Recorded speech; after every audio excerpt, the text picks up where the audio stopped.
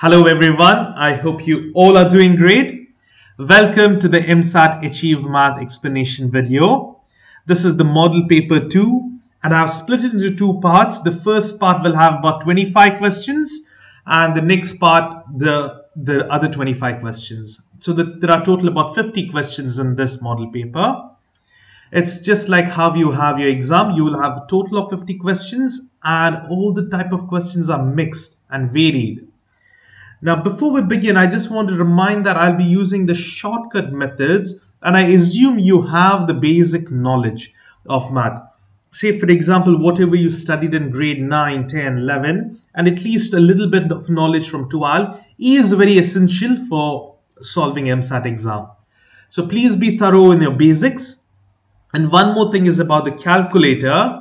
I'll just show you the calculator which I'm using. This is the FX991ES Plus calculator. Now, if you have anything lower than this model, I would highly encourage you not to use that. Try to get this or the higher model because, there are many functions in this. Say, for example, equal to can be used and you can solve equations in this. You have equation, like simultaneous, quadratic, cubic. This is very essential, So please try to use this. And anything higher than this is fine. But don't go to anything lower because it'll be very hard to solve simple problems.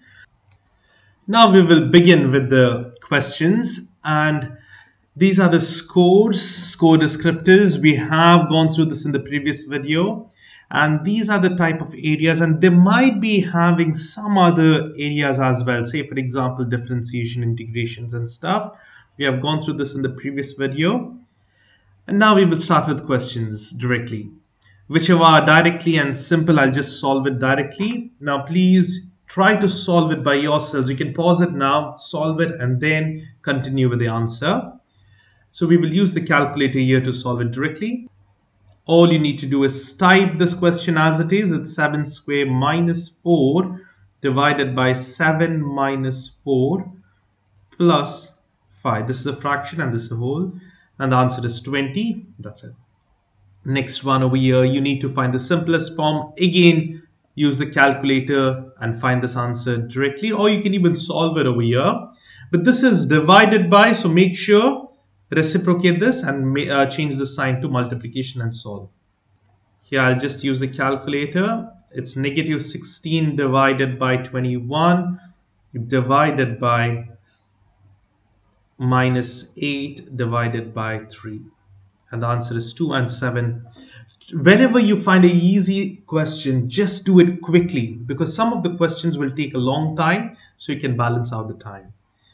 Now here we have to evaluate this for x equals 4 and y equals 1. The starting ones are generally easy if you're doing the practice exam. So 2 into 4, x is 4, minus 3 into x is 4 and y is 1. Just spit it out, the answer is minus 4. Now we need to simplify this. We will have to use the distributive property over here. So all you need to do is multiply this minus 5 throughout and you'll be having minus becomes plus 5u cubed minus 20 plus 20v square. Now where is, okay, this is the one, this is the correct answer. You can just try no, you can't simplify further, it'll just be more complicated. You can't get, see, this is wrong. Okay, u and v, you won't get this. No, this is the correct answer. So easily you can just do the distributive property and check it out. Sometimes they might have simplified one more step or rearranged it. Maybe this term would be first or this term first. So just make sure after applying the FOIL method, the distributive property, check all the options. If the answer is not there, try to simplify one more step and then check the answers. The question number 5 is about rotation or translation basically. We have been told 3 figures shown below on the coordinate plane are congruent. That means all 3 are the same figure. They have just been transformed, like in the sense, it's transformed. Yeah, it is either not dilated, they are congruent. So it is either rotated or translated. Only these two can happen. Okay, nothing else. Or reflection also can happen. So now we need to identify the statement that describes the sequence of transformation from this figure to the figure 3. From 1 to 3, what happened? You need to look into the options and then make a decision. But now, first thing, let us see what is rotation. Reflection first.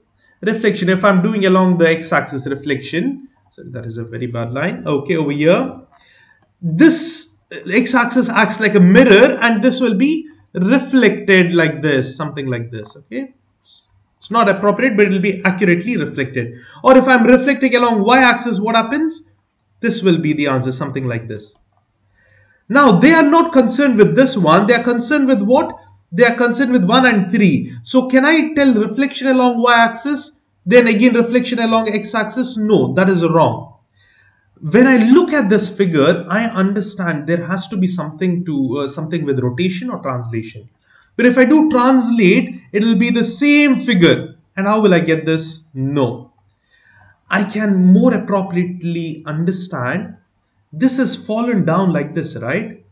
So how can you make this upright fall like this, left horizontally? How it will transform?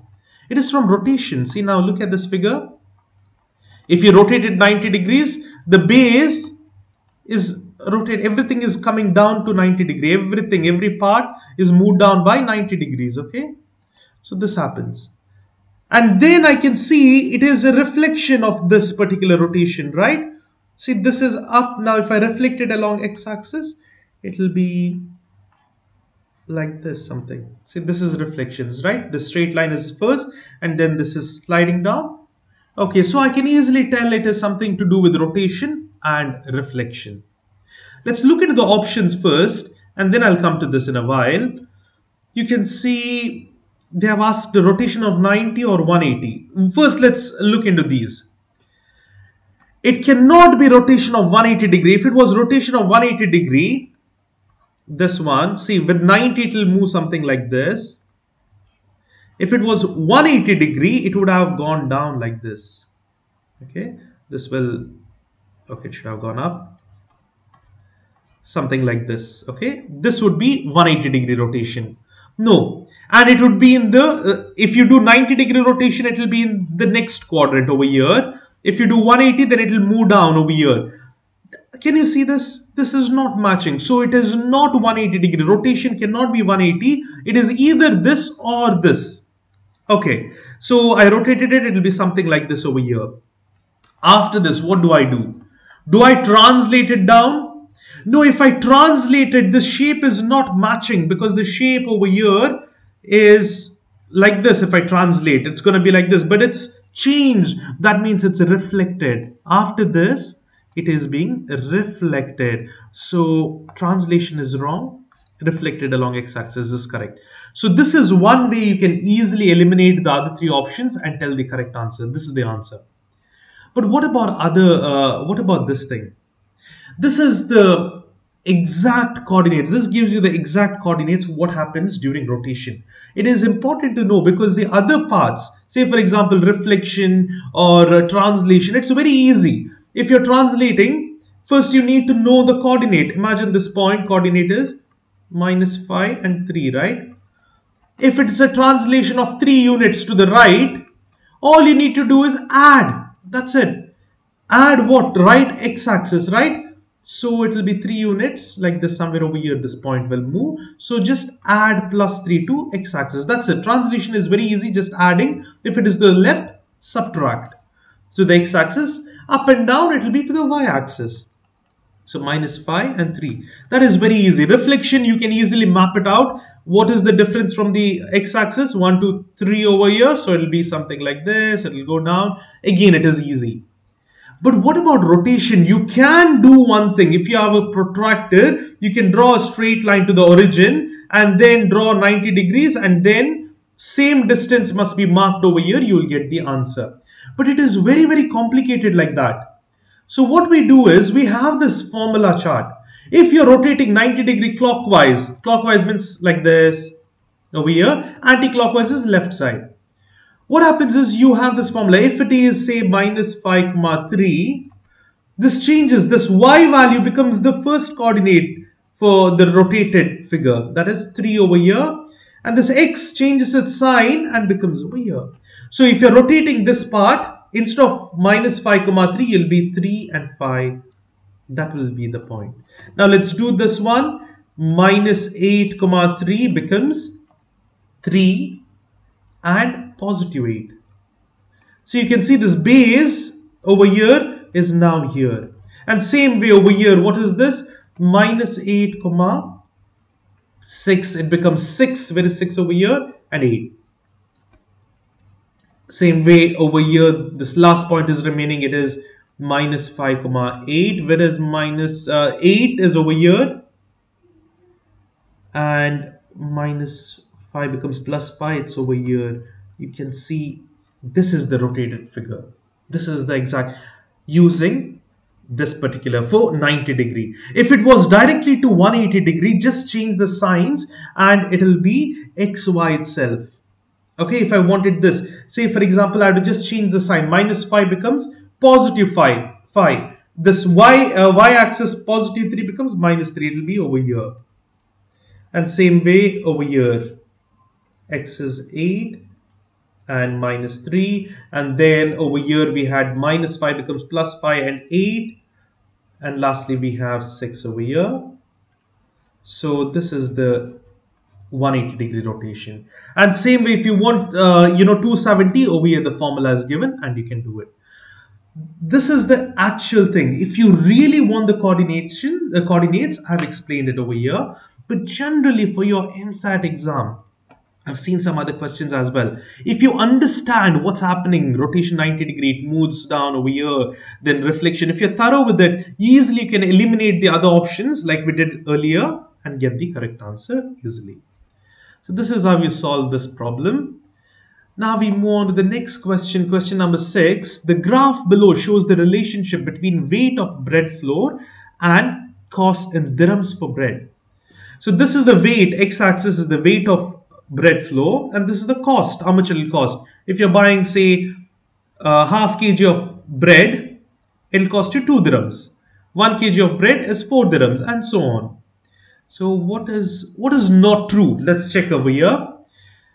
The point 1 comma 4, that is x value is 1 and y value is 4, shows the cost of 84 for 1 kilo flour. Yes, this is correct. Now over here they are saying 1 comma 4. Let me just mark it. Let me mark it over here. 1 x value is 1 and 4. This is the point. 1 comma 4. What does this mean? This means for 1 kg of this bread flour, it costs how much? 4 dirhams. Yes, this is true. What about 0, 0? 0, 0 shows it is 0 kilograms of flour. If you're buying nothing, it's no money. Yes, correct. This is also correct. What about 0.5 and 2? 0.5 means half kilograms of flour. Yes, half kg of flour to 2 dirhams. Yes, that's correct. That is also correct. So obviously this must be wrong. Let's just see this. The point 0.25 and 1 is over here. This point tells us what? It is 25 fils for 1 kilogram of flour. Wrong. 0.25 means it's 250 grams of flour for 1 dirhams. But they are telling other way around. They are telling 1 kg of flour for 250 grams. 25 fils, which is wrong. So this last one is an error. Now we are in the 7th question. It is in a school. There are 3 girls for every 2 boys. There are 650 students in total. How many students are girls? This can be solved easily in calculator in various methods. But I will tell you, not a long method, it's a short method, a ratio method. Why? Because now here you have been given total. But what if you have been given the number of boys or number of girls? Every time this particular method which I'm teaching will work. So first of all, how many girls are there? Girls are 3, boys are 2, total is 5. So the ratio of girls is 3 by 5. The ratio of boys is 2 by 5. This is the ratio. Now you have been told total is 650, right? If I multiply 650 by this particular ratio, 3 by 5, I'm going to get, this is girls, the amount of girls, the number of girls. 650 into 3 by 5 is the number of girls. If you want boys, it's just 650 into 2 by 5. That's it. Once you get this ratio, see how many number of girls are given, how many boys are given. That's the number of girls, but add the total divided by 5. For boys, it's 2 by 5. That's it. Now you need to take out your calculator and solve. Here, what we do is, we need number of girls only for this question. It's 650 into 3 by 5. The answer is 390. Okay. But what if now, I will just change this question because this might, the variation might come for the exam. Say for example, here instead of 650 students, they had told 390 girls were given. Girls are there. This is given.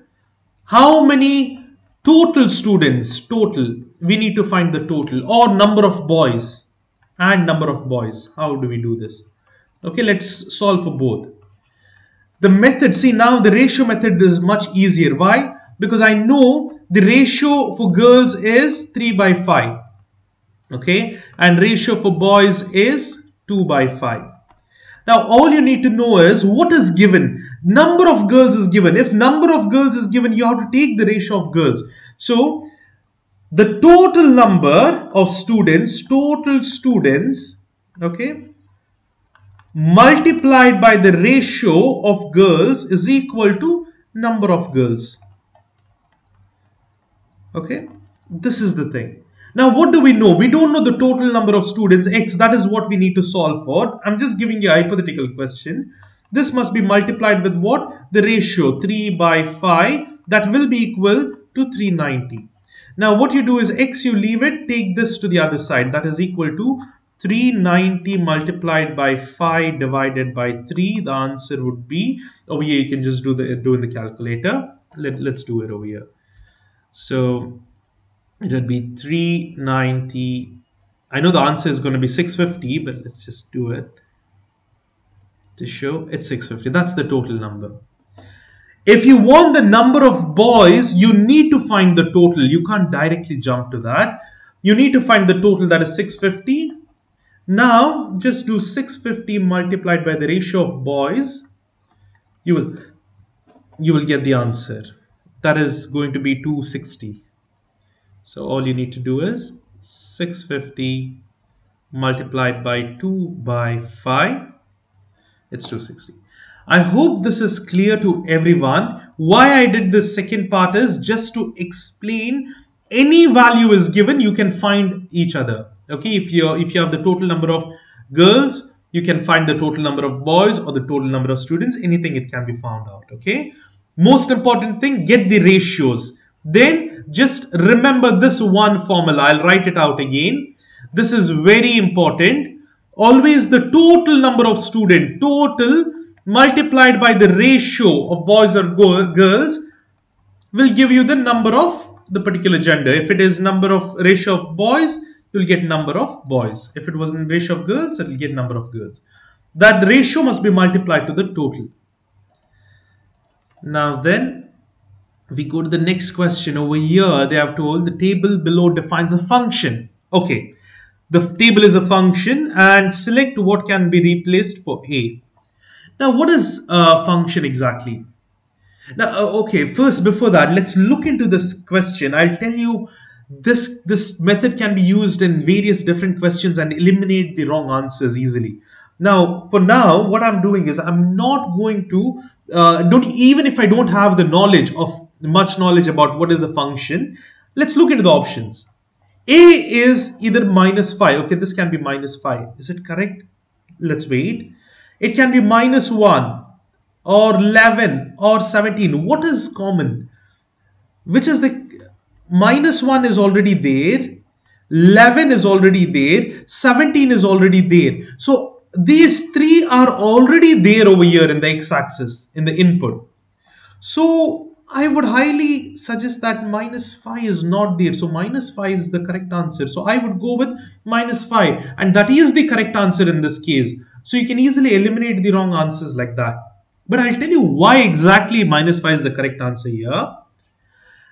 Whenever you have an input, say any value, you should have one specific output. You can't have two inputs and having two separate outputs. Look over here, this 13 is there, right, in the output. Is it there anywhere before? No, it is unique. So I can't say 17 as an output of 5 and again 17 as an output of 13. This means the function is wrong. Now how you can understand this is, imagine a vending machine, a vending machine, right, where you can put the money and type the code and you will get something out, right? So now you put a code, say the code for you wanted, say, water. Okay, you wanted water and it was 2 dirhams. You put the 2 dirhams and then you have to press the number. The number was 235. Okay, you submitted this number 235 and water falls out and comes out, right? That's the thing. Same way, imagine now in this case, in that vending machine, if you press 17, you get water. 5 is denoting water, imagine. Okay, you press 17, you will get water. But now, if you put another 17 and you're getting, say, soda. If you press 17 over here, you're getting water. If you press 17 again, you're getting a soda. Does this make the machine work? You're inputting 17 and you're getting two different answers. For same input 17, your water and soda. This doesn't make sense. The machine is broken then, right? So now this is the best way to understand. It's a not best way, it's an easy way to understand. Whenever you put an input, the output must be unique. Okay, the output must always be unique. But you can have this is the thing. You can have 17 and 16 giving water. Two also are giving water. That's fine, because the rows, water, everyone wants water, so there are many rows with water. Even 17 and 16 gives you water. That is fine, but the input is unique.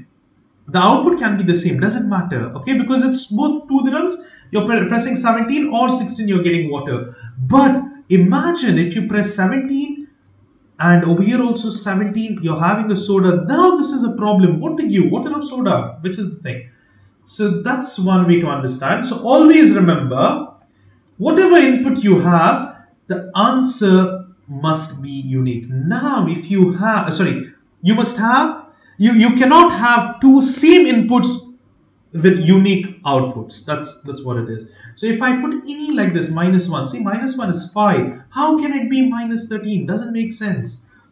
If I took to 11, 11 is already giving output minus 1. If I give again 13, it is having two outputs. Doesn't make sense. So only possible answer is minus 5 here, because with minus 5 I'm getting a unique output. That's fine.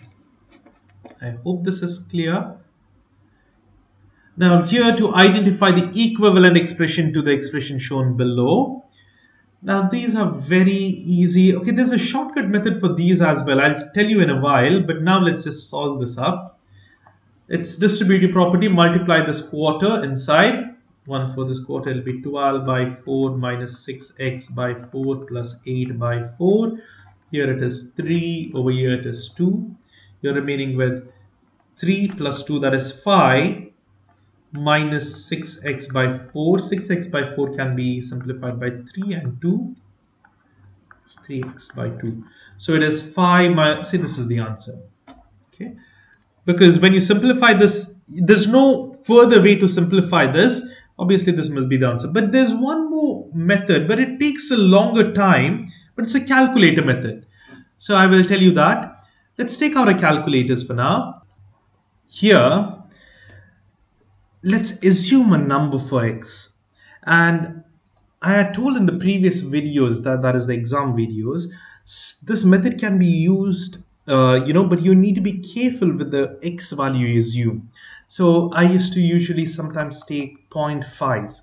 I'll tell you, in this particular question, you won't be able to get the correct answer if you assume few values. Say, for example, we take x is equal to 2. Okay. If we take x is equal to 2 and substitute over here, you will get one answer. Say you got some answer.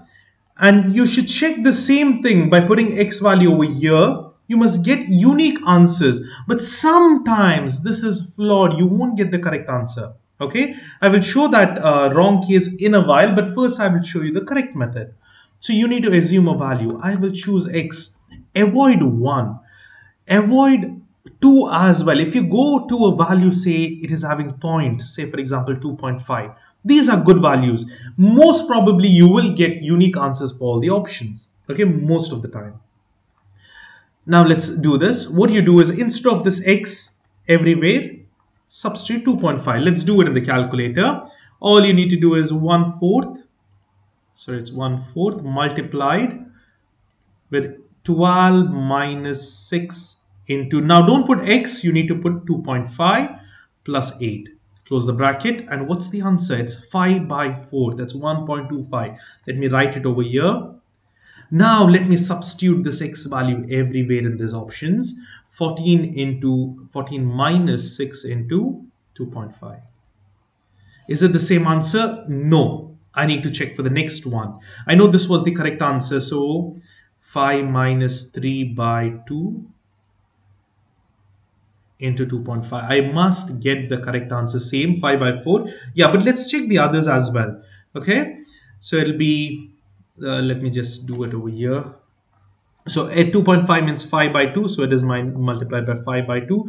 Here you will get 35/4. It's some whole number. No, it's not. And even over here it'll be 5/2. It'll be 13 5s are 65/4. So no. So now we can just, to double check, 35/4. It's yeah, prime number, so it won't. But 65, yeah, even 65/4 it won't. So this is it. You can't simplify them further. Now that's the reason we get this answer. But now I will show you one more thing. Imagine you took the question, took the x value as 2. X is equal to 2. Now look over here. 1/4 multiplied with, it's 12 minus 6 into x value is 2 plus 8, close the bracket, the answer is 2. Okay, when you put the x value 2, you're getting the whole answer as 2. All these, whichever gives 2 must be the correct answer. Now let's do it. Minus 14 minus 6 into 2. Here also you're getting 2. Let's see the next one. 5 minus 3/2. 2 to cancel, it'll be 5 minus 3. Yes, it's also 2 over here. This is also correct. Now, which is the correct answer? Now, over here, remaining of the questions, options, 7/2 into 2, you won't get the same. You'll get 7. Over here, you'll get 13, minus 13. So, these two, you're getting the same answer. In such case, if you get two same answers, you can slowly change this x value, take another, and try again. I hope this is clear. Now, if you know the distributive property, if you know to solve, this method is not at all useful. You can directly solve it. But I'm telling you the shortcut method because sometimes you might have a unique equation. In such cases, you can use this, okay? Or something happened, you just don't understand how to continue over here. Assume x values and solve it. Try assuming 2, 3, 4. But if you're getting 2 correct answers, then take 2.5 or 1.5 and you'll get unique answers. Whenever you take a decimal value, you'll get unique. So that's how we do this particular problem. This was the answer. We are now in the question number 10. Here, a customer buys a book that costs dirhams of 35 dirhams, which has been discounted by 25%. But the customer still has to pay 6% VAT on the discounted price of the book. Okay. What is the total amount of the customer pays for the discounted book? Okay. So here what happens is the original price is 35. But there is a discount of 25%. So this 35 dirhams becomes less. I think so it'll be, 25% of this is about nearly 8 or something, it'll be reduced. So this will be reduced down and then it's close to 7.75, yes. So it'll be reduced over here and then you will get another price. It'll be about 26 something, 26 or 27 dirhams, okay. That will be the discounted price, because you went to the shop and there's a 25% sale. So this 35 dirhams, you save some money, 8 dirhams, and you get it for 27 dirhams. But that is not over. In that 27 dirhams, you will have to pay a tax for the discounted price. That means it'll be 27 dirhams, right? You'll have to pay 6%. It's nearly 1 dirham, less than 1 dirham, you'll have to pay as tax. So now let's see how to solve this exactly. First of all, you need to know few of the formulas. Here, whenever there is a discount, it's a reduction. Tax is, whereas tax, see, has to pay VAT. VAT is tax is plus, discount is minus. So discount price formula is given as original price. Whatever is the original price minus. Why minus? Because whenever it's discount, it reduces than the original, isn't it? That's the thing. Original minus the discount. Whereas this tax rate, okay, tax price after tax, okay, after tax, what happens is it is original price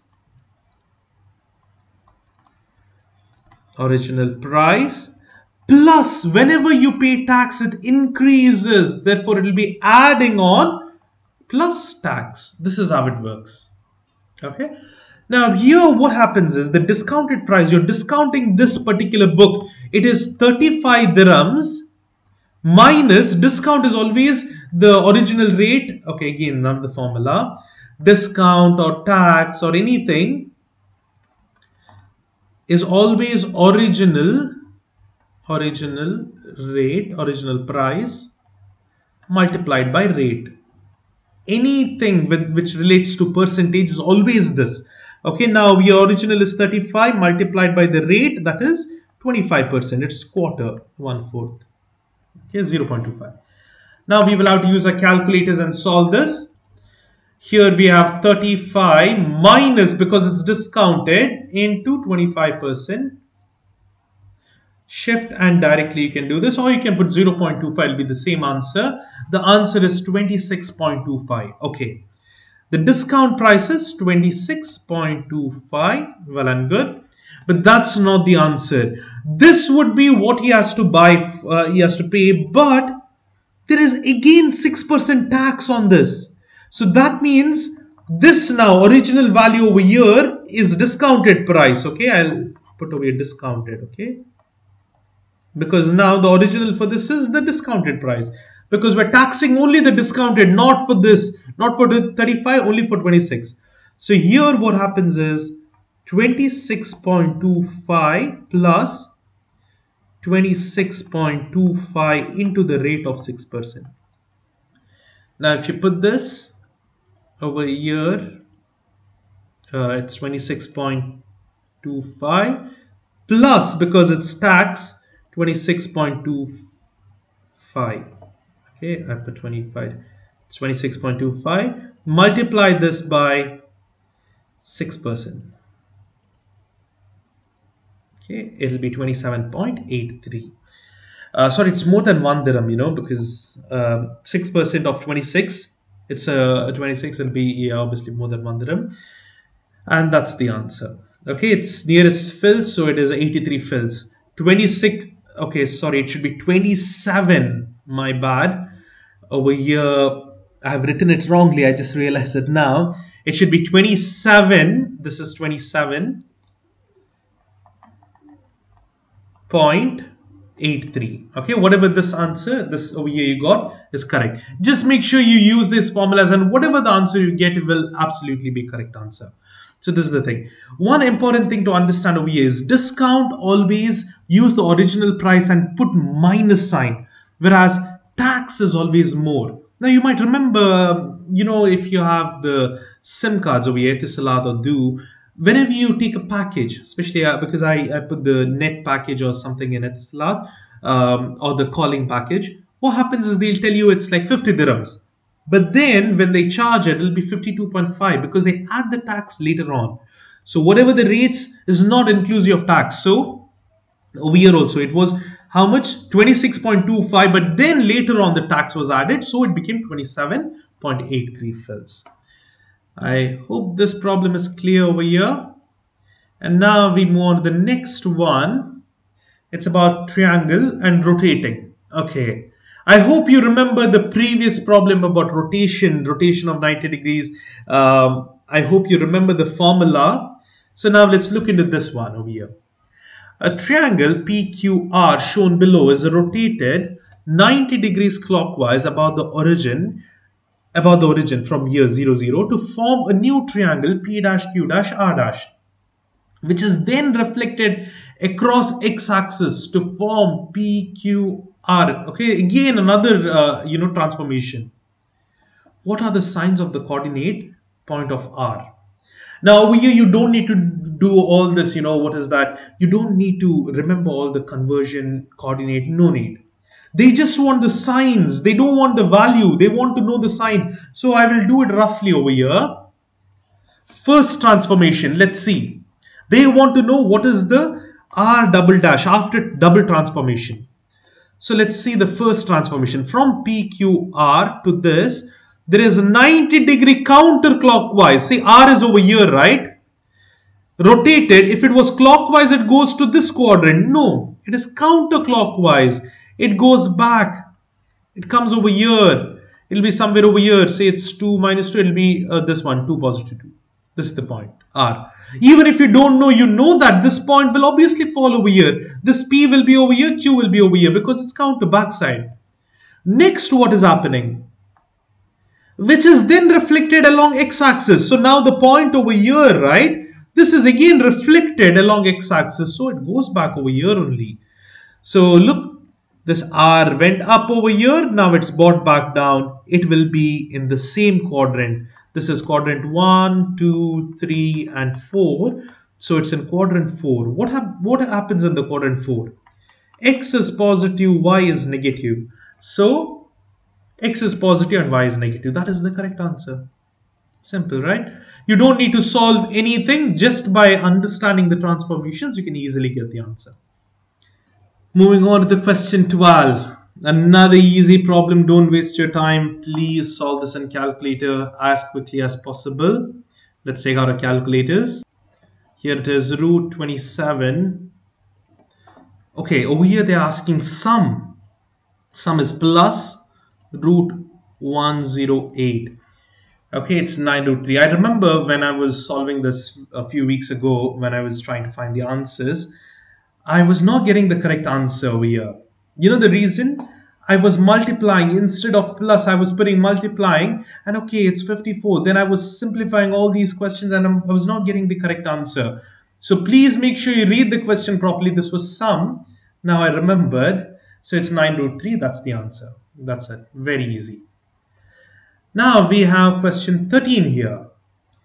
Rectangle FGHJ is translated 6 units right and 1 unit up to produce its transformation F dash G dash H dash J dash.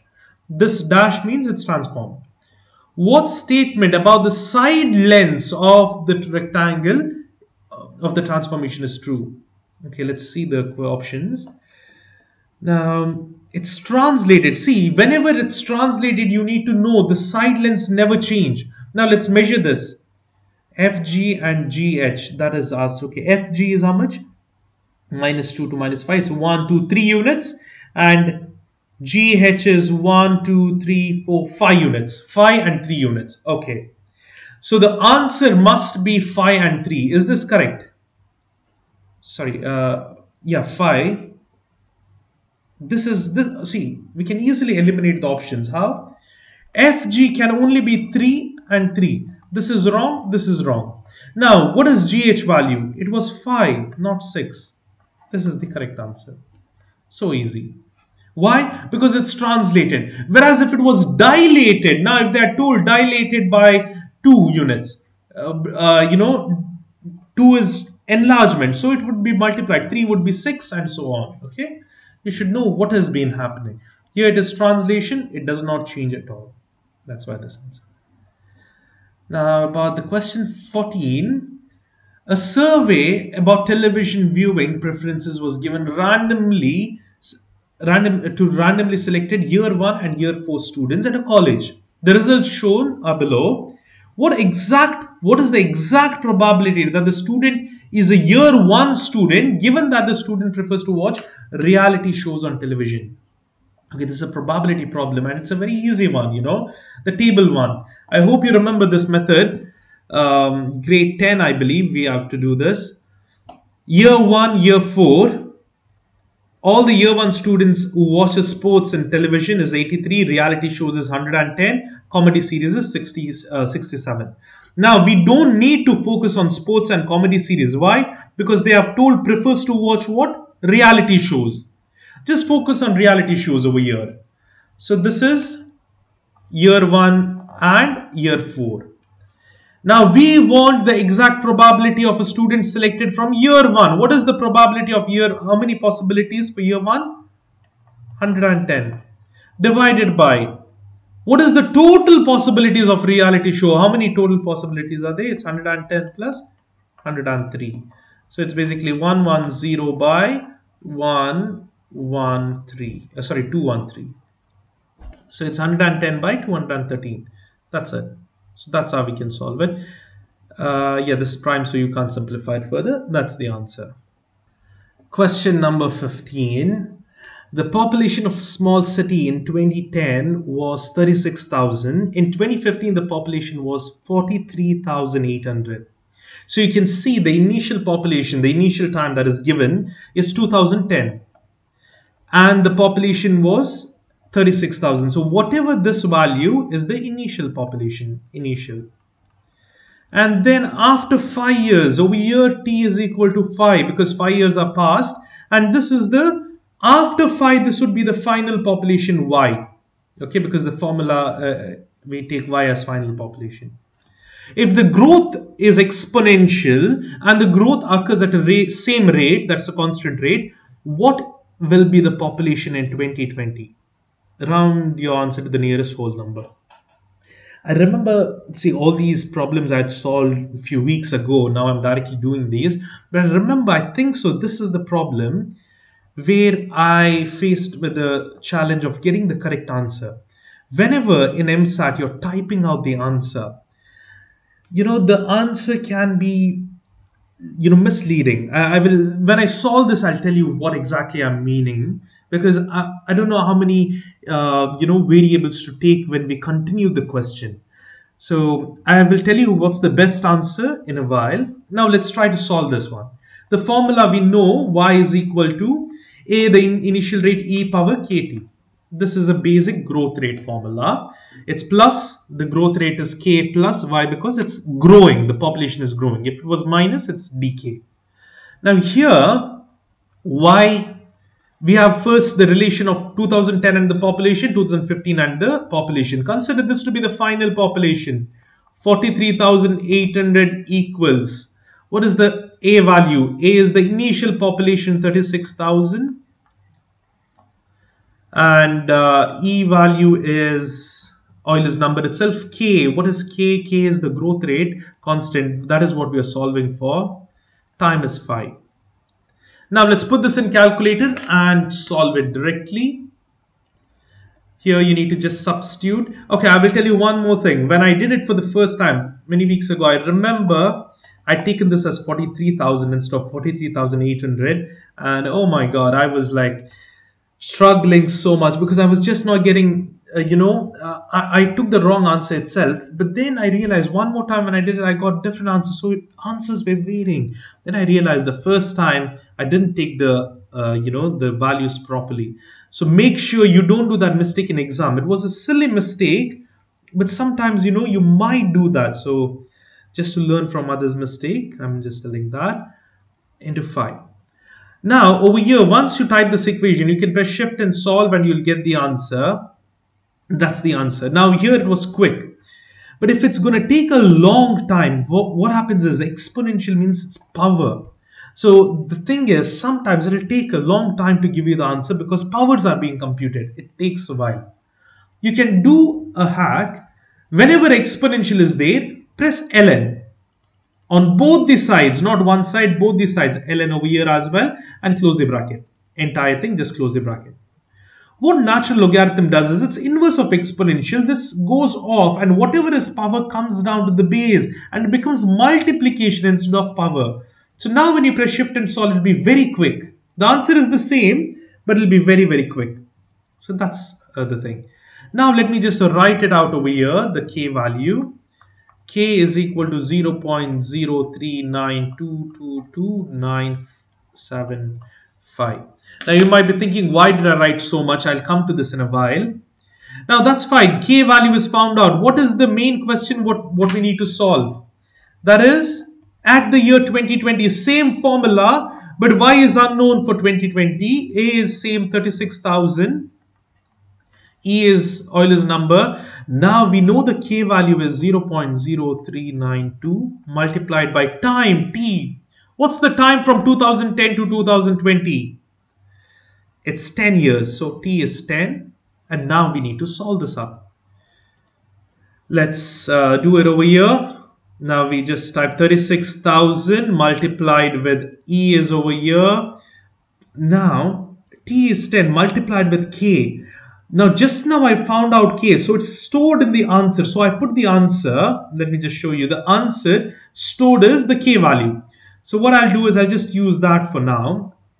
36,000 multiplied with E, that is shift and over here, ln, and you'll get 10 multiplied with the K value. If I press equal to over here, I'm getting a whole number, proper whole number. But imagine you wrote down this answer and you put this. K is 0.039. The answer is so varying, so much variation, you know. Even if I put 2, there is a variation. If it's whole number over here, I would write 278. Still, it's not the correct answer, even if I take 4 digits after the decimal point.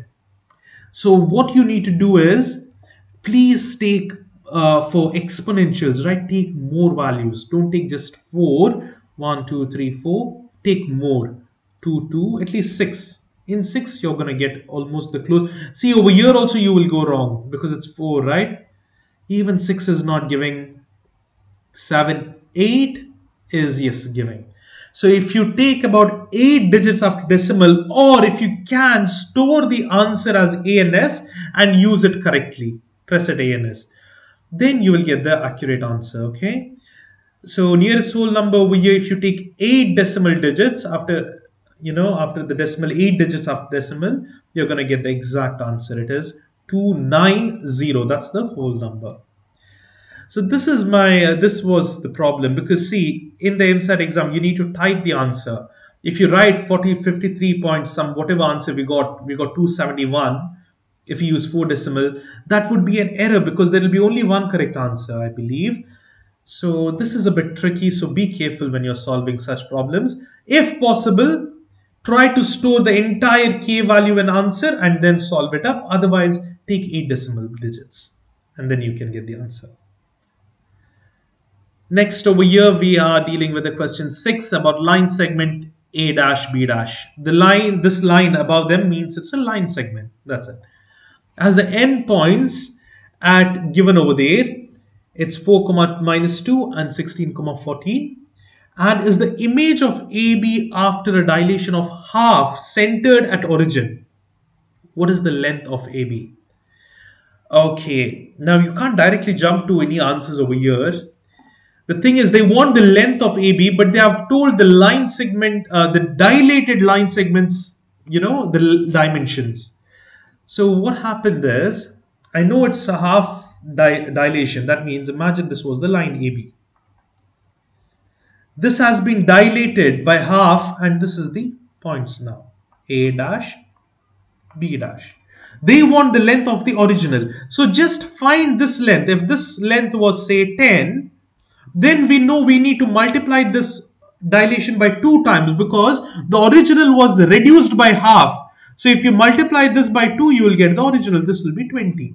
I'm really not sure what is the answer. Let's solve it. Then only I'll come to know. So what you do is basically find the distance between these two. Distance formula.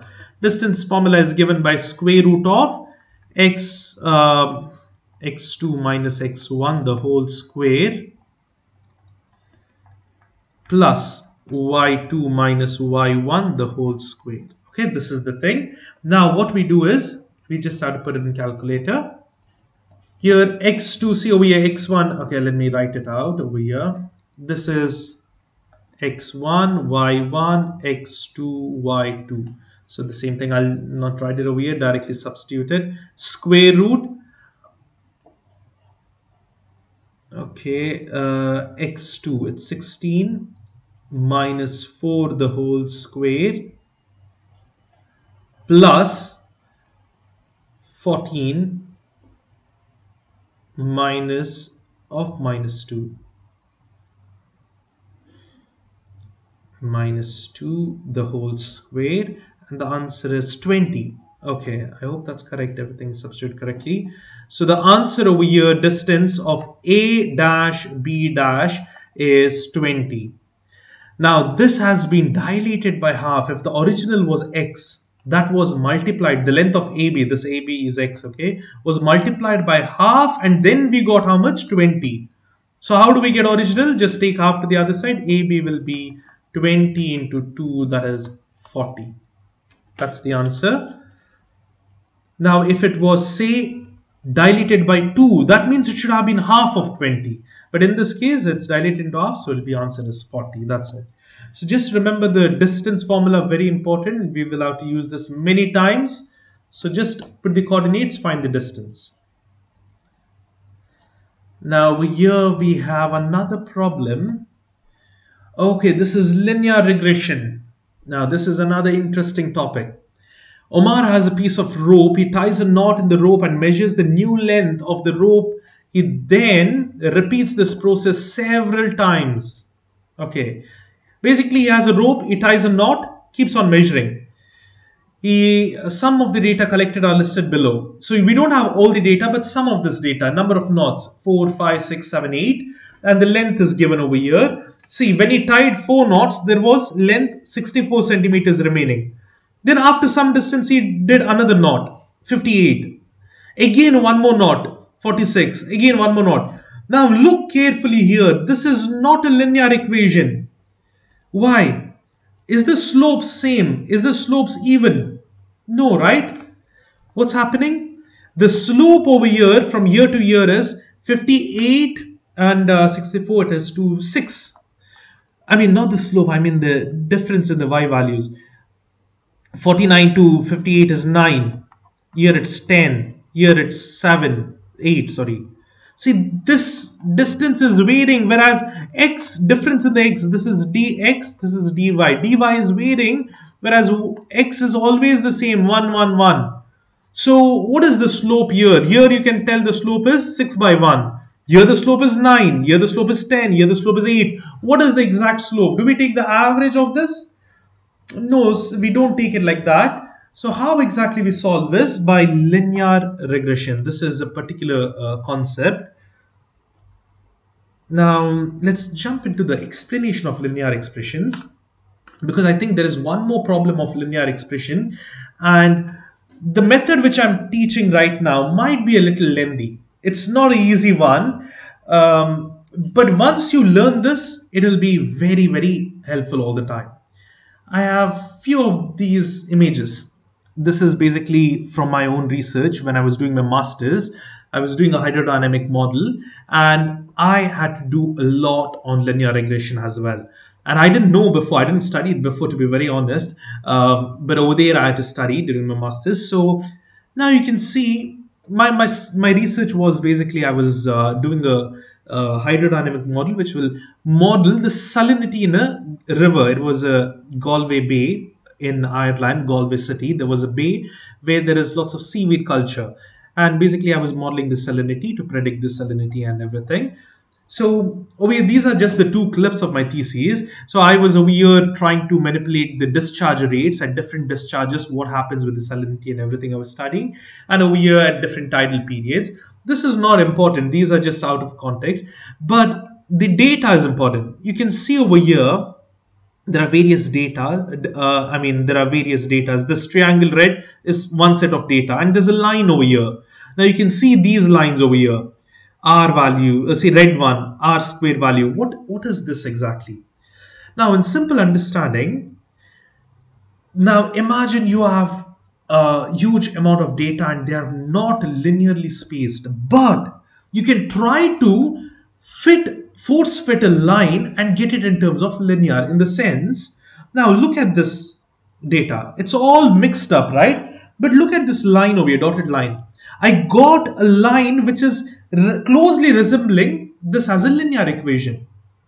But then this R square value tells us whether this line is close to linear or no. This R square, see, it's very low over here. You can see 0.23, 0.3, 0.23. What it says is, whenever the distance is increasing, this is not becoming linear. It's very, chaotic. It's turbulent. All this is mixing up like anything. So you're not getting a proper linear value. Whereas over here, the red value, you can see the red value, when the tidal period is 12.5, you can see all this is closely related, very, very close, 0.89 confidence ratio. In the sense, this is almost equal to R. Okay, so this tells you it is more like a linear equation. So this is where you use linear regression. This is very, very basic what I told, and these are a few of the formulas which you must remember. So generally, linear equation, y is equal to mx plus b, right? But we don't use mx plus b. For linear regression, we always use a plus bx. Y is equal to, if you have written the slope formula mx plus b, it's the same thing, but just the values, coefficients are different.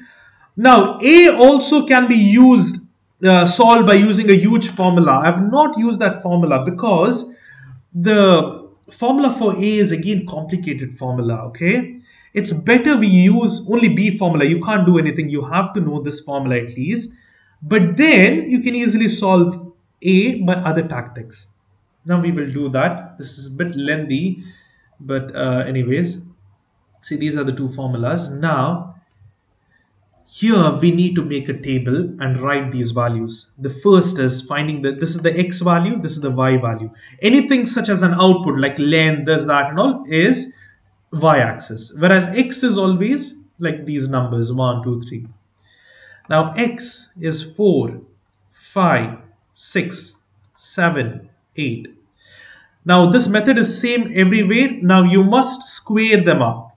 Square of 4. Then you need to have one more column that is for y, and then you need to multiply these two xy. Why am I doing this? Look over here. N means what number of values? 1, 2, 3, 4, 5. N is 5. That's fine. What is xy? Xy is this. Summation means I need to find xy and sum them all up, add them all up. What is summation x? Means I need to add these all values. Let me just add them up. 4 plus 5 is 9, 9 plus 6 is 15, and over here 8 plus 7 is also 15, it's 30. So summation x is equal to 30. Same way, you need to find the x squares and then do it up over here. 4 squared, 16, 5 squared, 25, 36, 49, 64. Now I need to find the summation x square, add them all up. What is y values? All these values I need to write it over here. 64, 58, 49, 39, 31, summation y. Okay, and now xy is basically multiplying these two. Now all these needs to be solved, and now you can see over here that is all that is required basically, and this formula is also very important. Okay, now I'm sure many of you might have thought this is going to take so much time. Yes, that's true. It's going to take a long time. And especially you don't have an option to guess. So you need to type the answer for this. One second, let me just go back. You can see over here, the answer needs to be typed in. So you just can't do a random guess, it'll be wrong, right? So my personal suggestion would be just skip this problem, go and do the others. At the end, when you have extra time, come back to such problems. Otherwise, just leave them. Do it only at the end, okay? But since it's there, I'm just going to explain it anyways. Now we need calculator over here to find the sum and everything. I had written this problem, everything in detail, but sadly I misplaced it. I'm not getting it, so I'm just going to do it now. 4 into 64, that is 256. I'll just keep it in my mind and do the next one. 256, and then 5 into 58 is 290. Let me just write it out, otherwise I'll do errors. First one was 256, 290, and now this one over here, 5 is okay, this is close. It'll be 300 minus 6, 294. Okay, this is gonna be 40 into 7. It'll be 20, 28. 28 minus 280 minus 7, 273, I believe. You can just do it in calculator as well. And this one is 240. 240 plus 8 is 248. Now, how I did it is, see, whenever you have 49, 39, 31, if it's 64, you can do this, but it'll take a long time. Use calculators. Now, say, for example, this 31 multiplied by 8. It's very easy to split 31 into 30 and 1. And this 8 multiplied with 30, 3 times, 8 times 3 is 24. 0 makes it 240. Plus 8 times 1 is 8. 248. Isn't that easy? Same way over here at 7 and 39. So 7 multiplied by 39, which I'll split it as 40 and minus 1. So over here, 7 times 4, you can easily multiply this. 7 4s are 14, 28. It's 28, that is 280, okay? Minus 7 times 1 is 7. So it'll be 273. You can just do this in mind. You can do it mentally. That's how I did it, easily without calculator. And now you need to sum them up. In your exam, it's better you just double check it. But if you're very confident enough, do the mental maths over here. So then now we have to use the calculator because we have to add them all up. I mean, you can do it in your mind, but simply to eliminate the error, I'll just use calculator. First, let me do this xy's. 256 plus 290 plus 294 plus 273 plus 248. The answer is 1361. That is summation of x, y, 1361. What about this? It's again 64 plus 58 plus 49 plus 39 plus 31. It's 241. Let me just write it down over here. Summation y is 241. Now you might be, okay, summation is required, it's told. But anyways, all these are required. Whatever I'm writing over here must be done anyways, okay? And now what do we have? Last, summation x squared, because we did x already. Summation x squared, that is 16 plus 25 plus 36 plus 49 plus 64. It's 190. So we got all these summation values. Now we know n value. Now just substitute in the formula. We have what we need, right? So all you need to do is b equals n is 5. I'm just substituting over here. What is summation xy? 1361 minus, what is summation x? That's 30 multiplied with y is 241, okay, divided by n is again 5 multiplied with summation x squared is 190 minus summation x the whole square, that is 30 squared. Now if you go deep into this formula, you will see a relationship, okay? But now there is no, I mean the slope formula, you know, y2 minus y1 by x2 minus x1, similar to it, but not exactly same. But you know, it'll take a long time, just so that you remember this. You know, you can find a pattern by yourself, try to figure it out. There is a pattern, sorry. Now put this all in the calculator. It'll be 5 times 1361 minus 30 times 241 divided by 5 times 190 minus 30 square. And the answer is negative 8.5. Yeah, I think so. That's correct. I just hope it's correct. After doing all this, it's minus 8.5. So now we got B value. So y is equal to, we need A and B, that these are the two unknowns. B is found out. But what about A now? Now this as another formula, but that will require more other values. You know, already this is taking so long. So what I would suggest is another way to solve this. So you know this y is equal to a plus bx formula, right? What if we find y and x? Now basically this x is the mean of these x values, y values, okay? So what is x dash? That is a mean, that is summation x by n. This is the mean, right? It's statistics basically. Summation x is 30 by n value is 5, so it'll be 6 over here. And what about the y? Y dash is summation y by n, that is how much is it? 241 over here. 241 by 5. Okay, this is gonna be a big answer, nearly 50, but not 50, it's less than 50, so it'll be 241 divided by 5. So the answer over here is 48.2, isn't it? So 48.2 over here is y mean. 48.2. Now we got x value, we got y value. Now these two can be used as x and y over here. So all I do is I substitute over here the values. Y is how much? 48.2. That is equal to a is unknown plus b we just now found out is minus 8.5. Multiply this with the x value is 6. Put this in calculator, everything. So 48.2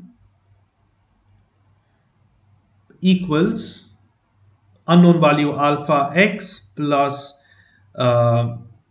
minus 8.5 multiplied by 6. You can press shift and solve. The answer is 99.2. So a value is 99.2 here. So let's just check the answer. A should be 99.2 and minus 8.5. That's the answer. Now see here, bx is first, okay? Whatever we have taken, right? The formula over here, see the previous formula, bx term is written first, whatever the coefficient of x. That is minus 8.5 into x. Then we got 99.2. That's how we do this problem. I know it's a lengthy one, but it's a very interesting one, you know. So I hope this is clear. And please try to practice a little bit, and as quicker as you are, like say solving this summation x, summation y, once you're thorough with this, it'll be very easy. Only remember these two formulas, and even if there are other problems like this, only with these two formulas and whatever I've written over here, with these rows, you can easily solve them all up. You need to know these anyways, okay? But there are some certain graphing calculators and stuff which will solve it, but that's not allowed for your exams. I mean, these are like high, you know, like softwares or very high sophisticated calculators may be solving these. I hope this has been helpful. We move on now to question 18, that is about triangles. Okay, triangle ABC and DEF are similar and their respective vertices are shown over here. Okay, identify the scale factor for the dilation. Okay, now see this one, right? It's triangle vertices. It's better you just find the length of a certain thing, because there are certain shortcuts, you know. From here you need to find the difference, from here you need to find the difference and then compare and stuff. But I would personally suggest you just use the, you know, because this might complicate other things. So the best and the easy way is the distance formula. x2 minus x1 plus y2 minus y1, the whole square over here everywhere. And now let's take x1, y1, x2, y2. And again x1, y1, x2, y2. See, they have told A, B, D, and their corresponding side is D. So the first two letter A, B, first two over here is D. So find the distance for both of these cases in the calculator.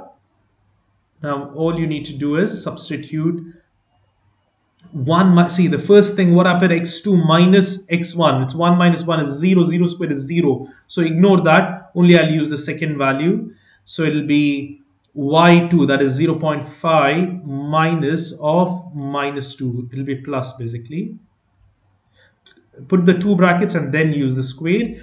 The answer is positive 2.5. You don't even need to put the square and square root. Why? They cancel out each other anyways. It's only single term. It's positive 2 plus 0.5. It's 2.5. Okay, the first one. Let's do the next one now. Same thing. 4 minus 4 becomes 0. So I'll ignore this part. I don't even need to put square root and square. Why? Because they cancel. Because it's only single term, right? See, now you're dealing just like this. It is square root and whole square. Imagine this x whole square. This cancels. So it's x. So just put this. It's enough. So that's what I'll do. Your answer will be the same. Okay. It is 2 minus of minus 3. 2 minus of minus 3. It will be plus 3. It's 5.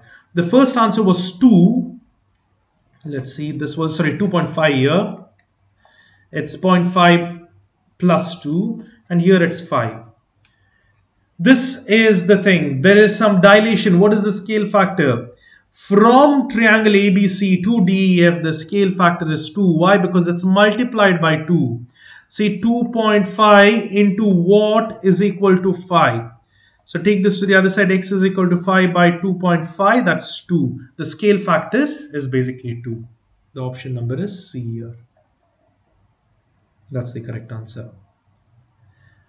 Now here we have got one more long problem. I'm not sure.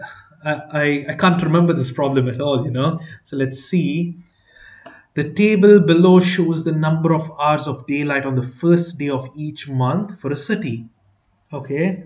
What is the average rate of change in hours of daylight per month from January 1st to April? Okay, average. Okay, this is so easy. It's a slope formula. That's it.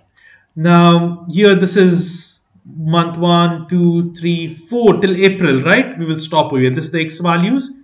We can't take Jan, Feb, March. We need to take 1, 2, 3, 4. And what about this? This is number of hours from average from January to April. So we need just this and this. That's it. Okay. This is the Y values. This is the X values. So let's take, what is the slope? Average rate of change is the slope M is equal to Y2 minus Y1 by X2 minus X1. So Y2 is basically 13.9 minus Y1 is 9.4 divided by April is 4 minus January is 1. See, this is Y2, Y1, X1, X2. Whichever months they mention, only focus on those months. Okay, whatever is in between, that's it. See, everywhere it's not evenly changing. It's all differently changing. But they want from January to April just average rate. Nothing else. Average rate. It's not linear regression or anything. Just average rate is like this. Put it in the calculator and you will get the answer. Here it is 13.9 minus 9.4. That will be 4 minus 1 is 3. The answer is 1.5. That must be the answer. Okay, 3 by 2 is 1.5. So the average rate of change in hours of daylight per month, so it's 1.5. So every time 1.5 is changing. It's increasing over here. See, but you can see the trend stops. Over here it stops after the summer. In the winter it reduces. But they're not asking over there. They're asking just from January to April. See, December, October, November, December, Jan, all is what? Basically, it's winter, right? Now, from February, March, April, it becomes summer. So it's increasing in the daylight hours. Here, then, we have one more problem. Okay, this is about the function. We have done similar thing before. Input. The table of values of linear function is shown below. What is the rule for the output of the function when the input is n? Okay, now over here, just look at this. So what is happening basically? You need to see what is happening, the slope, and then tell what will be the output. When this n means it's any number n, okay? Yeah, the first thing we can do is start with the slope. The slope is given by m is equal to y2 minus y1 by x2 minus x1. Now, here we need to substitute the values which are existing. You can take these. I would generally go with x1, x2, y1, y2. Why? Because see, first of all, this is a linear variation, 1, 2, 3, and over here it is 0, minus 2, minus 4, minus 6. I know the slope is minus 2, but for just formalities, I'm going to use the formula. If it is a complicated problem, this formula will come much handy. Now, here y2 is basically minus 2 minus 0 divided by 2 minus 1. 2 minus 1, it will be minus 2 by 1, that's minus 2. M is found out. Y is equal to mx plus b. This is the output y, right? This is the formula. Y is equal to mx plus b. We need m, x value is fine, it's n, and b value. Now we found m. What is b? Now consider any one set of values, x, y. I'll take 1 and 0 and substitute over here. Y is 0, m is already found out, minus 2, x value is 1 plus b. What will happen over here? 0 is equal to minus 2 plus b. What is b value? Take this minus to the other side. Positive 2 is equal to b. You found out m and b. So y is equal to m is minus 2x plus 2. Now here, instead of x, what do you have? N. When any number. Minus 2n, x is n, plus 2. This is the answer. Now imagine this is phi. It will be minus 2 times phi plus 2. It will be minus 10 plus 2, that is minus 8. The next term would be 8. And then minus 10, minus 8, minus 10, minus 12, and so on. So this is for any number n. This is the answer over here. Minus 2n plus 2. It is very simple. It is a linear equation. Y equals mx plus b. Make sure you find the m value, b value substitute back. The x value is known as n. So the output basically for the input n is minus 2n plus b. This is another easy problem over here. All you need to do is substitute a value as 4 and then solve it up. So we can directly do it in the calculator here. All you do is substitute a as 4. 4 to the power 0 is 1. It's going to be, 3 itself. But anyways, let's write it as it is. A is again 4 to the power half. That is 0.5 or 1 by 2.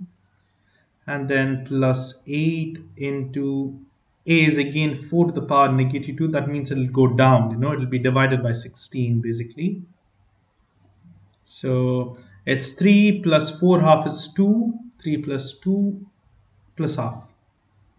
5.5, yeah. So that's the answer. Because 3 over here will be 1. This is 1. This will be 2. 3 plus 2 is 5. And 8 by 16 is half. It will be 5.5. Now here we have got graphs, and okay, this is again a very easy one, grade 9 problem. You can see there are two graphs over here. They're touching at one particular point, and then they will just go infinitely and never cross again. So what sort of system is this? Now there is consistent, consistent, inconsistent. We will come to dependent and independent in a while. Consistent means there is a solution. That means two lines touch each other. If two lines are overlapping, like they are the same lines, overlapping lines are also consistent. That means each and everything is a solution over here. That means many lines are the same equation. If you're thinking what sort of an equation, y is equal to 2x plus 2, y is equal to 2y is equal to, multiply through it here, 4x plus 4. Now, what basically happened over here? 2y equals 4x plus 4 is an equation. 2y is equal to 2x plus 2 is also equation. If I multiply this by 2 throughout, I'm going to get 2y equals 4x plus 4. It's the same equation. It's basically the same line. Just the equations are written differently. These are consistent because infinite solution exists. Here only one solution. If you have a solution, it's consistent. If two lines are parallel and they'll never touch each other, imagine they're never going to touch each other, then they are inconsistent. There is no solution. But what if they are consistent and they don't touch only at one point, never come again? Then they are independent. Whereas if two lines are the same lines, they have infinite solution, then it is dependent, consistent dependent. Now our question is two lines which touches only at one solution, it is independent line. Now we have got a problem, okay, about obtuse and okay, this is again an interesting problem. First, let's draw the basic triangle. Okay, this is important. Otherwise, we won't understand thoroughly what exactly it means. So I will draw a random triangle. And then I'll consider this to be A, B, C. And A angle is given as 35 degrees. Now we know in this triangle chapter, we have to study that whatever is over here, A, angle A, the opposite side is side length A, small a. That's the side length A. If it's B over here, then this is B, then C over here, this is C. Or it can be changed. Anyhow, this is the basic understanding of a triangle. The same thing can be written like this. A, B, C. Fine. This is 35. And then this is A, this is C, B. Okay, doesn't matter. It's the same thing. Your answers will be same. Now, what you want over here is understanding how many triangles can be constructed. First of all, let's see whether this angle is true and can this be a proper triangle. 35 is there. No other angle is given, but they have given the side lengths. B is 3 and A is 4. From this, what can we do? We have law of cosines, law of sines. You can use any of that, but I generally go with law of sines because in exam, students tend to do some mistakes in law of cosines. One simple here and there, you get the wrong. You forget the square root or something. So I will go with law of sines because you can write any way and you'll get the same answer. Sine theta 1 by, okay, let me write it as A in terms of A. Sine A, let me just write it properly. Sine A by A equals sine. Now I will use B because B is given. B by B. What is sine A? Sine A is 35 degrees divided by what is the side length A? 4 equals sine B is unknown divided by 3. Now you can directly put this in calculator, this as x, but I would always suggest you to avoid that whenever you have sine inverse, because inverse happens. Take it to the other side. It'll become sine 35 by 4 multiplied by 3 equals sine B. Now you want B, angle B. Take inverse on both the sides. Sine inverse of sine 35 by 4 times 3 equals sine inverse sine B. This cancels, you're remaining with B, angle B. So just put this in calculator. All you need to do is shift and sine inverse. Now it's in degree mode, let it be because 35 is degrees, not in radians. Sine inverse of what? Use the fraction symbol. It's sine 35, close the bracket, multiplied with 3 divided by 4. And the answer over here, this is the thing, the answer is 25.47. Now they didn't mention anything about, oh sorry, it's not about degrees. So I'll just take 2, okay, nearest 100. So what did we find out? Angle B is 25. I will take it as one digit, okay, because it'll be an easy whole number. 25.5. Now if this is 25.5 and I know this is 35, what should I do? I need to find the other angle. It will be 180, total degree of triangle 180 minus these two angles, 25.5 minus 35. That will be the remaining angle, that is 119.5. So now we found out all the angles, 119.5. I can stop here. Why? Because I can easily tell this is an obtuse angle and it has proper angles and it's closing up.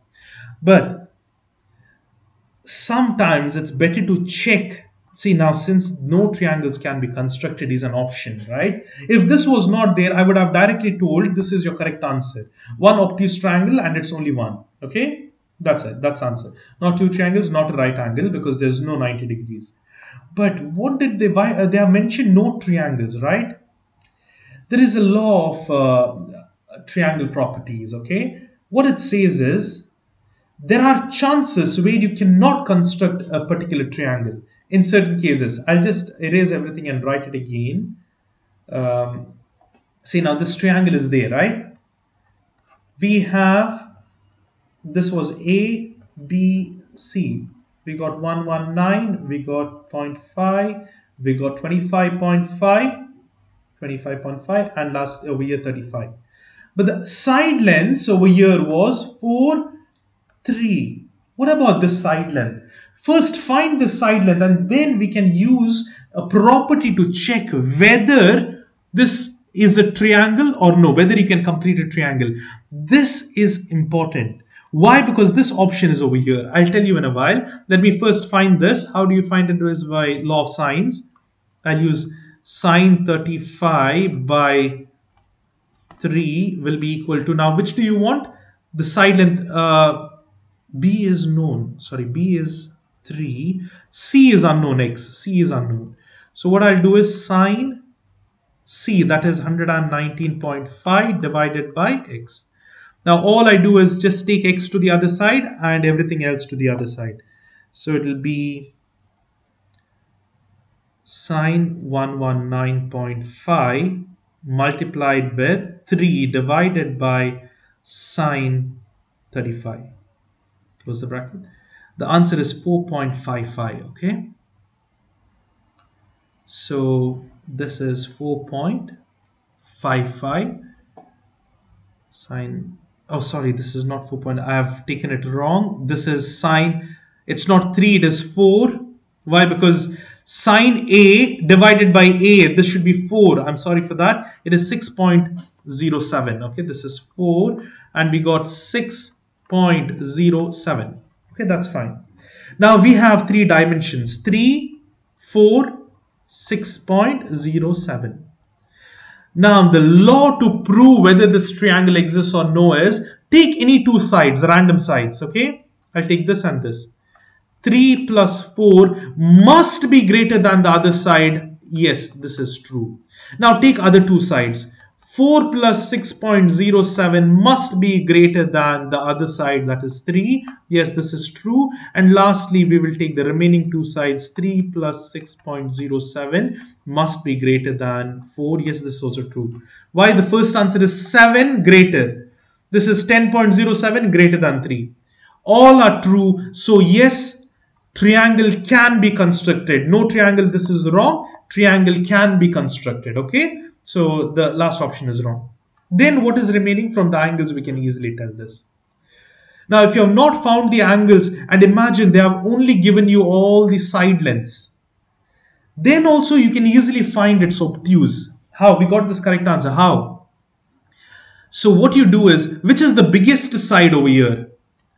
In all the sides, 0.67 square. See what is happening to it. What happens? Whether it's equal, greater, less than. When you add 3 square plus 4 square. What happens? Let's see. 3 square is 9 plus 4 square is 16. It's 25. Whereas over here, 6.07 will be over 36. Sorry, this square, how much is the value? It will be 36.8. So 36.8 is greater than 3 square 9 over here, greater than 25. If the longest side, c square, is greater than the sum of other 2 sides, this will be obtuse. If it was less than, then it will be acute, whereas if it's equal, it's a right angle. So this is one way to check, yes, this is the correct answer. There are various ways, okay, whichever is easy. Now the last part, what I did for the checking is not required, but here you can see they have told can be constructed. That means it cannot, no triangles can be constructed, means there is no triangles. It's not possible. So that's why I did that check. Once you checked over here, all these 3 came correct. Yes, with this dimension, you will get a triangle. And what we got is more than 90 degree one angle. So it's obtuse. So the option number 2. I hope you're thorough with this now. We go to the next one again about sine and cos. In a right angle triangle, the acute angles have the relationship shown below in the equation.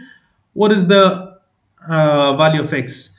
See, this you can directly put in calculator and solve, because it's just the equation. Directly you can do it, but sometimes you might get an error. So what's the best way is, make sure what is the right side, cos 46, right? Solve it up.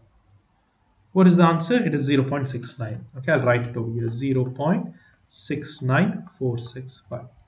Now put each of this sign, put all the options. 2 into x is how much? 20 plus 4, and only one will be the correct. Oh, we got the first. This is the correct answer. Okay, all the others will be wrong. Let me show you. If I just change this to 23, it's wrong. 76. No, we got 69. Let's change this to 24. It'll be more than 76. It's 78 now. Now what about 22? It'll be less than this, but still it's not that correct answer. It's 74. So this is the correct answer. We then move to the 25th question. This will be the last question in the part 1. And then the remaining 25 questions will be done in the next part, which I'll try to upload it as soon as possible. I need to record it soon. I'll try to do my best to do it very soon. So this is simplifying problem. It's a rational equations, rational function. So what you can do is, plenty of ways to solve it. Okay, I will show you one shortcut way because it's only one variable, right?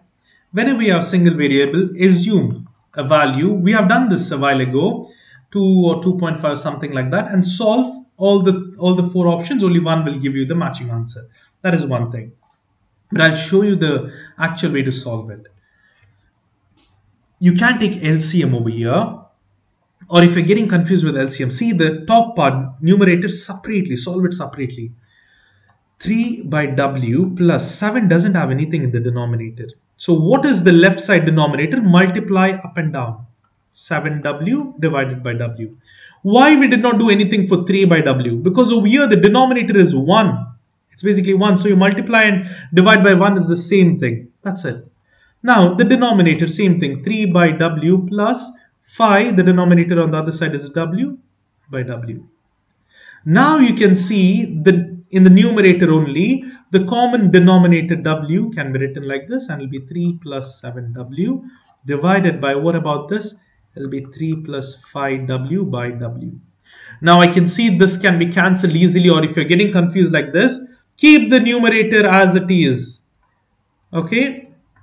Now this second denominator is there, right? This entire thing becomes multiplication rather than division, and this numerator becomes the denominator here, the denominator becomes the numerator here. It swaps. So it'll be w by 3 plus 5w, cancels. What's remaining? 3 plus 7w divided by 3 plus 5w. This is the answer. And that's it. I will do the calculator method as well. We can take our calculators. You just need to assume a value, okay? I will assume, say, 1.5. 3 divided by 1.5 plus 7. The whole thing, okay, I forgot to put the bracket at the fraction symbol at the beginning, so I'll use it now. This entire thing, 3 again divided by 1.5. W value doesn't change, plus 5. The answer is 9 by 7. So these two are constants and they don't match. These can be directly eliminated, and obviously w is there over here. There's no w, so just eliminate these two. What about the first one over here? Same thing. It should be 9 by 7. Let's check. 3 into 1.5 plus 7. 1.5 is the value which I assumed. Let me just write it out. Assume w equals 1.5, and this answer we got was, oh, my memory is like it. Goldfish, is it 9 by 7, I believe. Let me just check it over here. Okay, it's 9 by 7, thank God. And 3 into 1.5 plus 7 divided by 3 into 1.5 plus 5. And the answer is 23 by 19. No, it's wrong. So this must be the correct answer. It is 1.5 into 1.5 and it will be plus 3 here. Same thing up above, I'm just changing it. Multiply, this becomes plus, and yes, 9 by 7. This is the correct answer. So this is tricks to solve it. And that's the end of this part 1 of EmSAT questions. I hope this has been beneficial for you. If you have doubts, do put them in the comments. I will try to get back to you soon.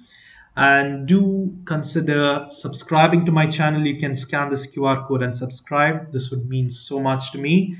Please do share it with your friends, whoever would benefit from it. If anyone is doing EmSATs, please do share it in your class groups or the places.